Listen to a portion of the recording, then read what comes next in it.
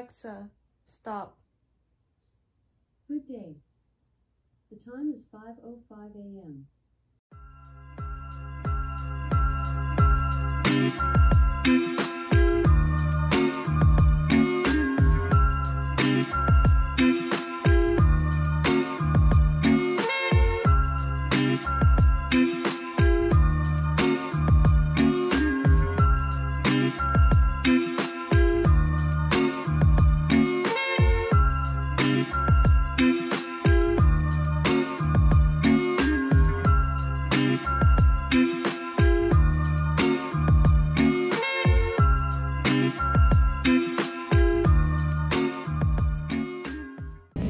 Good morning, everyone. It's approximately 7 a.m. in the morning. I am now at my gate at the airport. I'm actually going on my first business trip ever.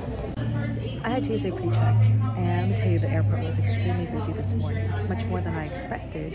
And there was like a 10-minute line at the TSA pre-check, which is very rare. So I honestly recommend, if you're gonna fly these SeaTac, that you should do the Spot Saver online. It's like 2 minutes to save your spot, and it might be faster than TSA pre-check, which it was today.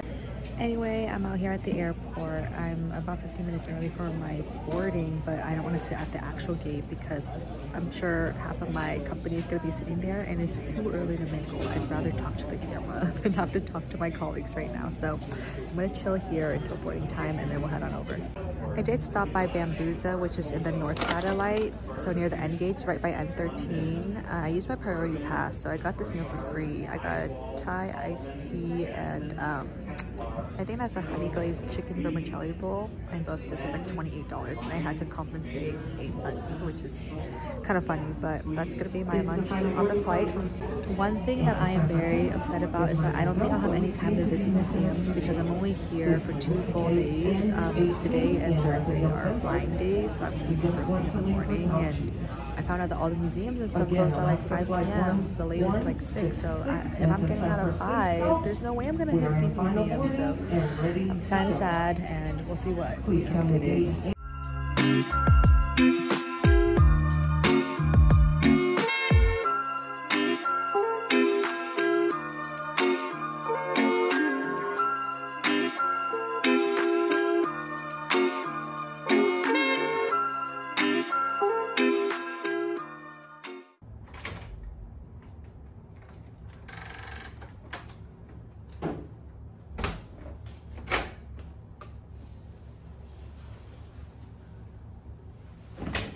Oh man, I am a hot mess right now. Oh my god, we finally made it. It's about 6 p.m. We got off the plane, went straight to the hotel. I just checked in, just got the room, but some of the peeps are gonna go get burgers, so I'm gonna join them and then we're gonna grab a quick bite and probably head back, and then I'll do a room tour.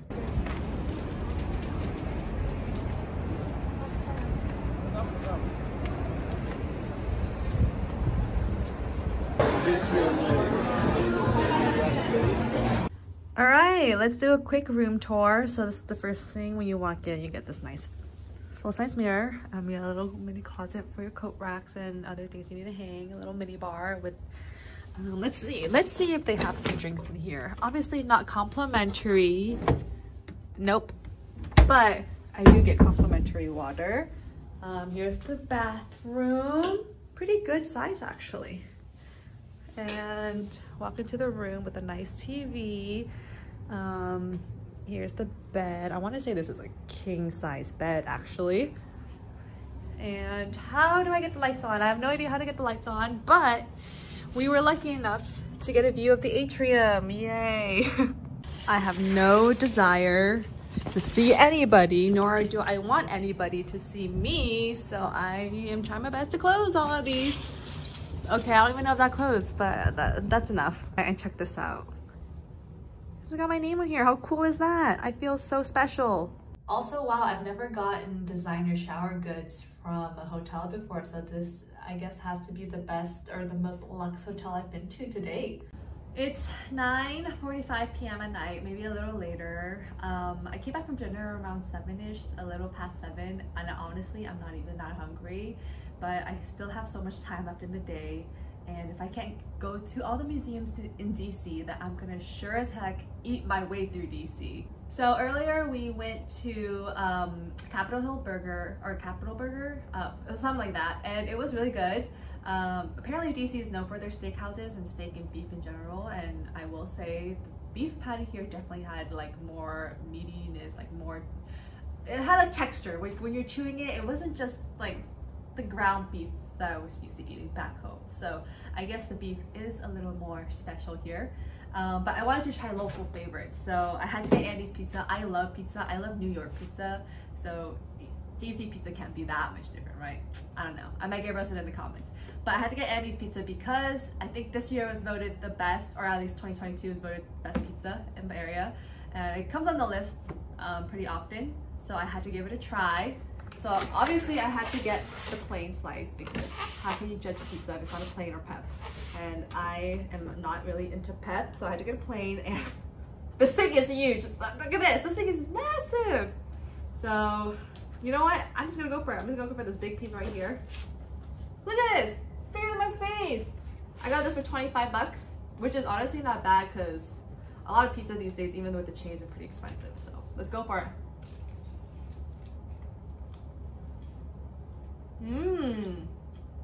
So since I got this delivered,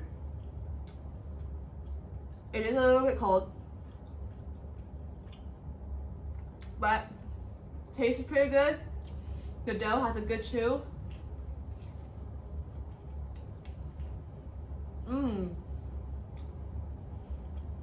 I would say this definitely lives up to its reputation.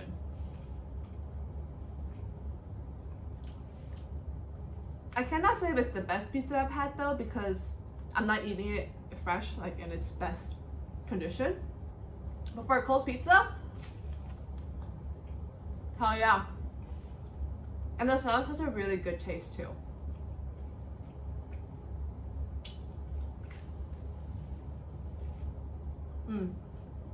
Some of you may be wondering what kind of business trip I'm on right now. Right now I'm in DC. I think I mentioned that earlier already.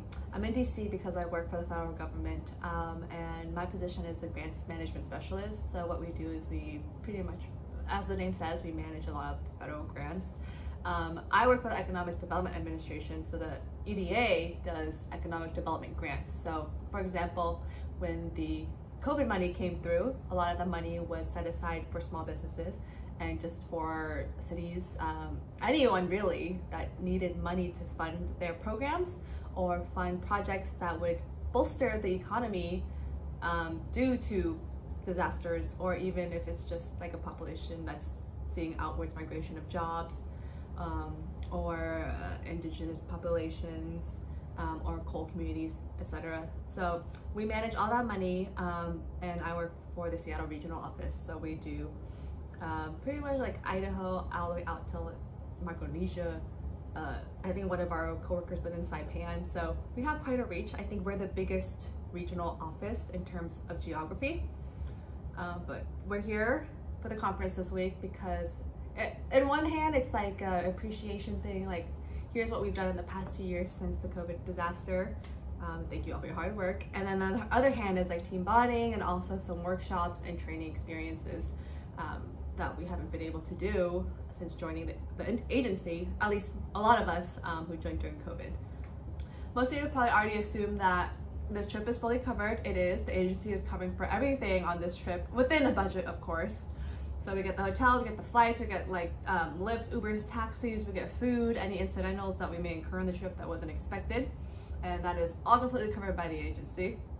What's not covered is if, let's say I wanted to go to a museum and it wasn't free, I would have to pay for that out of pocket. So anything that you're doing outside of like necessity, you would have to cover. But it's my first time in DC. My first impression so far, we walked around at least, I don't even know what this is called. We walked near the Apple Store. That thing is insane. Like, why is that Apple Store so nice? I just went through my footage and I cut off after Apple Store, but to finish my thought, I was just saying the Apple Store is really nice, and it's ironic because there's a sign right outside that says like the historic district or historic building or something like that. I don't know what it said, but it implied that this was like some like really important place, only for it to be occupied by Apple, and I don't know, that's just kind of sad to me. Goals for the rest of the trip is to be able to visit as much tourist spots as I can. It's supposed to rain tomorrow, so I don't know if I'm going to be able to bike or walk or like scooter around the National Mall, but hopefully it won't be too bad so I can. If not, then we'll cross our fingers for Wednesday. Otherwise, I'm just going to be at a conference in a hotel all day. I'm trying to get some sleep now because I do have an early morning tomorrow and I'm just so pooped out from the day. So we'll tune back in 7 a.m. sharp. Good morning. It's 7:30 now. My hair's a mess. I don't know what happened to it yesterday after I showered, but it looks like that now. I did wake up 30 minutes later than I planned, so I'm not gonna go out to get breakfast. I'm getting it delivered to the hotel. I'm gonna try the cracked eggery today. So that will be another local favorite we can add on to the list. And then for lunch, I'm not sure what the plan is. I'm not sure if I'm going with my coworkers or we're doing separate things, but I'm thinking either ramen because it's close by, or I guess we'll see. So I waited a good 10 plus minutes down there because it said my order was arriving. It never came. And it was marked as delivered. Problem is DoorDash needs 24 hours to investigate. I don't know what they need to investigate. It's not even like I took the food and then half a day later was like it never came. It literally was like pretty punctual with their delivery times. I don't even mind that I didn't get the food because I'm honestly not hungry. I just wanted something in my stomach if we're gonna be in this conference until like noon or so. But now not only am I short $20, I'm short 20 minutes that I could have slept in. Found a solution. Thank you, Andes. I actually just got an email from DoorDash. They actually resolved it really fast, but instead of refunding my money to my card, they refunded me as DoorDash credit, which is kind of a scam. But I will be using DoorDash to deliver again, so it's okay. I do plan on getting the Federalist Pig barbecue delivered tomorrow, so tune in for that. I am so excited. I love barbecue, and there's not a big barbecue scene in Seattle, so I'm stoked. Also, this pizza I feel like it's better.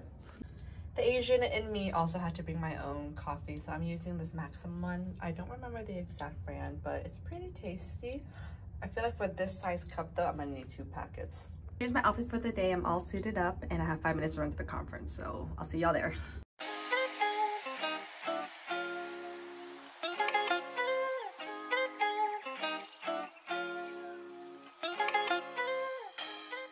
Back for a quick update. We just finished the conference. It's almost 5:30. But I am off to Le Diplomate. I don't know if that's how it's pronounced. It's French, but I think I did a pretty good job. Anyways, I had to make reservations for this place. I wasn't even sure I was gonna get in with all the conferences, and I heard that this was the restaurant like of DC. This is where you run into like the president and the vice president having brunch together on a random Wednesday. So I'm going there. And I'm gonna go with Diana, my coworker, so we should be having a good time.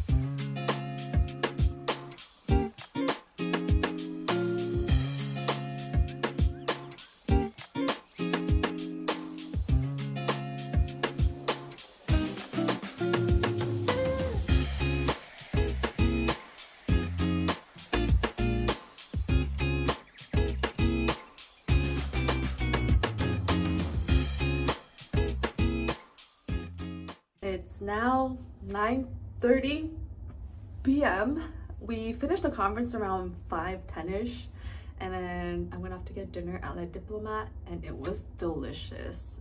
I mean, I got the warm shrimp salad and the French onion soup, and those were fairly affordable for the type of restaurant that it was, which is like this elevated like French cuisine place. And I think in total I spent $55 after tax and tip, which I think for a fancy restaurant is very reasonable. So I'd say if you're in DC, give it a try, make your own judgments. You know, don't let me don't let the internet decide for you. I mean, you can't come to DC and not go to Diplomat. So go there, and the neighborhood is super cute. And then after that, Diana and I went on a bike ride, and that was so fun, and we really needed it to work off all that food. So we biked all the way to the, oh my God, what is it called? The Washington Monument. And then from there, we biked to the Lincoln Memorial, and then we biked backwards towards the Washington Monument again to get towards to the White House. So then we biked to the White House, which is a lot smaller than it seems on camera, by the way. And then all the way back. So we found out that the White House was only 4 minutes away from our hotel, which is crazy because it just feels like so far, but on a bike you can get anywhere. But I'm about to end up my night. Hopefully I can fall asleep earlier because we have another early morning. I'm trying to at least go to Tate Cafe and Bakery tomorrow morning before the meeting, because it's also one of the spots on my list that I want to go. For lunch today, we actually got Thai, which for some reason my camera deleted itself. I swear that I recorded it, but for some reason it's not on my footage. So we went to a Thai place because it was close by, and the ramen place that I wanted to go to, I think it's called Daikaya, it was actually closed today, so we couldn't go there. Tomorrow I'm hoping to, I haven't decided yet. I want to really try, what is it? Federalist Pig, the barbecue place. So I don't know if I'm gonna do that for lunch or if I'm gonna do it for dinner. But I think I might lean towards doing it for the lunch because we might all want to meet up and do dinner tomorrow. So I don't want to, you know, force everyone to go where I want to go. So just in the case that the options for dinner tomorrow is not, you know, one of the places I want to go to, let's do Federalist Pig for lunch. So I think I'm gonna have to get it delivered. Oh, I don't know, because it's just more easy. My problem is, you know, when the conference wraps for lunch, you're still all hanging out and everyone's like, what are you doing for lunch? What are you doing? And then everyone wants to do, you know, their thing. Maybe for lunch, I'll pitch ramen again. I'll pitch ramen. And then for dinner, I'll get Federalist Pig delivered, or I'll go there myself. I don't know. We'll see. That's the plan. Other than that, good night. I will see you all tomorrow. I'm so excited. I just got lunch for the day. I have to take a call, so I'm doing lunch upstairs alone in my room. But if y'all remember, I said I wanted to get I cannot say that word. Federalist Pig. It's a local barbecue joint and it is very well known around the area. So of course I have to try it because I am a carnivore. Let's do an unboxing. I got the sampler platter, which comes with 3 meats to try. I did the fatty biscuit, or the juicy biscuit, whatever it is, the ribs, and the pulled pork. And then I got 3 sauces to choose from as well. So I chose sticky garlic barbecue and Carolina vinegar barbecue. I don't know. Okay, this is the thing. I might have ordered really hot sauce because I didn't know what, like, it was listed multiple times, and I'm starting to think that these asterisks mean that's how spicy it is. So maybe they got a kick to it, which should be fine. And then for sides, I got coleslaw. I mean, I guess I just cannot right now.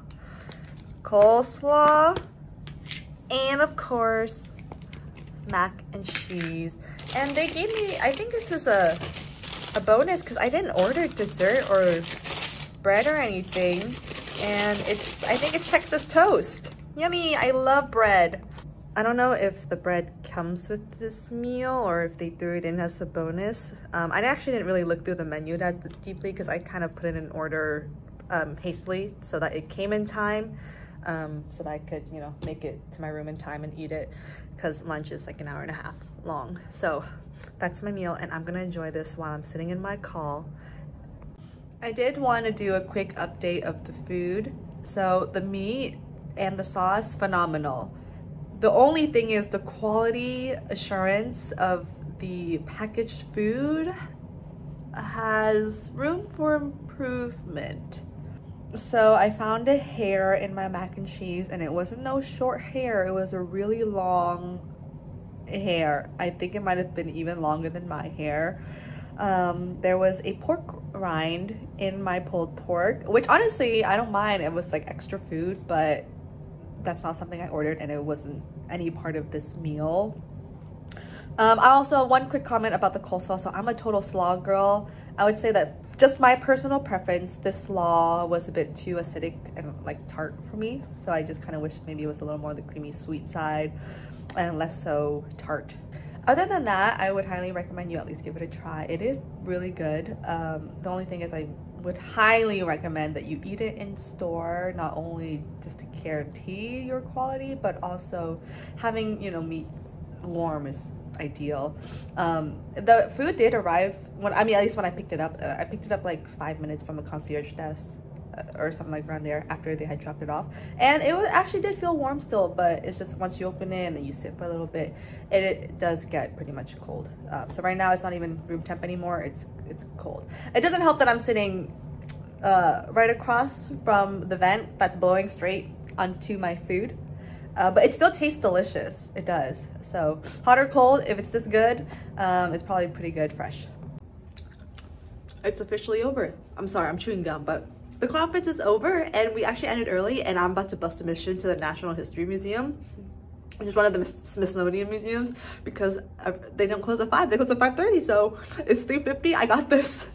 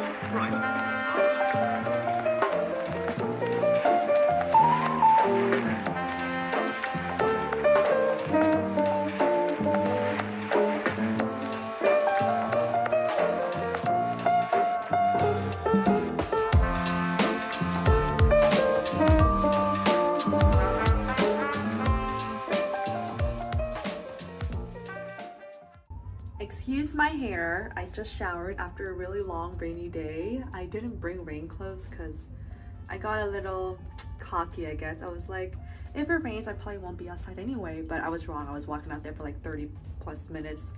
But luckily it wasn't pouring, it was just, you know, drizzling a little bit. So we're okay, we got home, we showered, we got dinner, we had fun and all of that jazz. I feel like I should just take a moment to recap this trip. It was my first work trip ever.